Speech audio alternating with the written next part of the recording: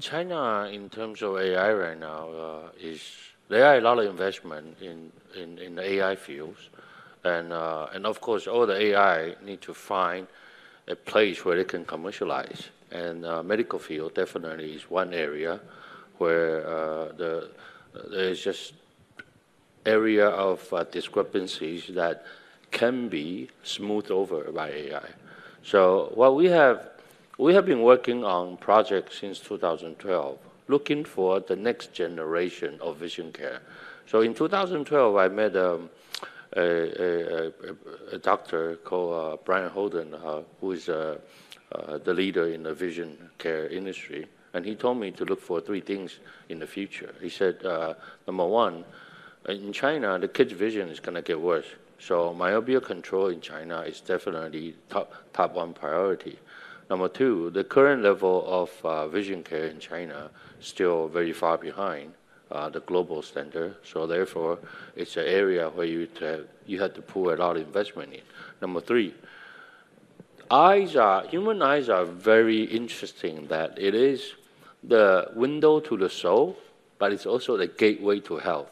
So he was telling me that, traditionally in the doctor's office, there's a camera called fundus camera or retina camera, where a doctor will take a picture from the back of your eyes, and then they can screen through potential diseases. It has been done for the last 30 years in the UK, in the US, in Australia, and he believed that in the future, that job will be taken over by AI. So since 2012, we have been working on this type of improvement and in the area of professional training and looking for myopia control methodologies and also looking for AI. And this year, we finally launched the AI service. And so far, it has been very well received. And the AI that we have launched so far this year is that it's actually interesting that DeepMind is doing the same thing. And also in the US, FDA just approved retina camera plus retina picture screening for diabetes conditions. So it's actually a global event, not just China doing that. But in China, the AI companies are very far ahead compared to the rest. Now, to put in a very simple sense that we use a camera, it's called retina camera or fundus camera, going to the back of a human eye, take a picture, and then we screen through the picture using AI algorithm.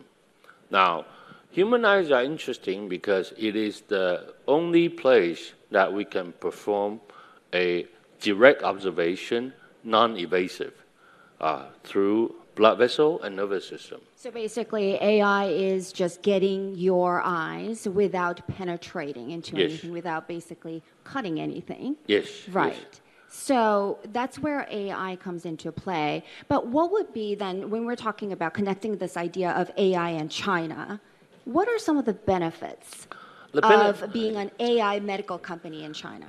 The benefit is that, unfortunately, in China, since 2015, China is moving into a senior population country. Now, unfortunately, over the last 30, 40 years, that not enough medical resources are deployed evenly.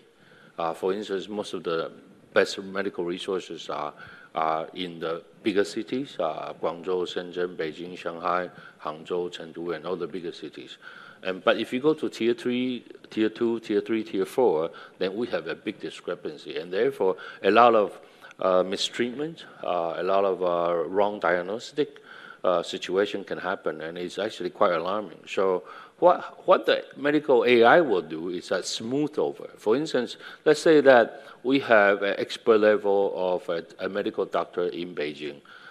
By training the algorithm with the combination of all these experts, we can train the AI and therefore support the rural countryside medical facility doctors so that their level can be elevated. So this is currently what's been done in the AI medical community in China.